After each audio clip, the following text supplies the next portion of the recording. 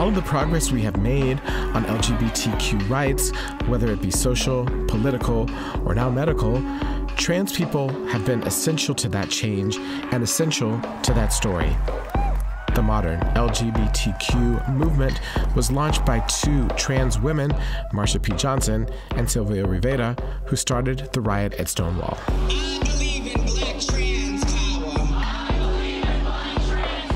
This is a landmark moment. It's history. It's our history. It's Black trans history. But even at a moment of intense racial reckoning in America, Black trans people continue to be the most marginalized of the marginalized. In 2020, more trans people were murdered in the United States than in any other country on the planet, except for Brazil and Mexico. And the poverty rate for Black trans women in America is twice that of Black people overall.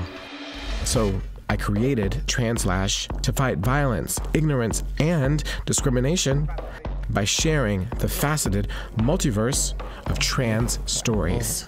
It allows me to kind of bask in the beauty of people. Leaning from hub, and I was like, I feel different. And in doing TransLash, I also discovered a way for our wider community to lean forward, to discover and claim trans history, to reimagine our future, to connect thousands of trans youth, to bring care to our communities. Welcome to Lives at Stake. And healing.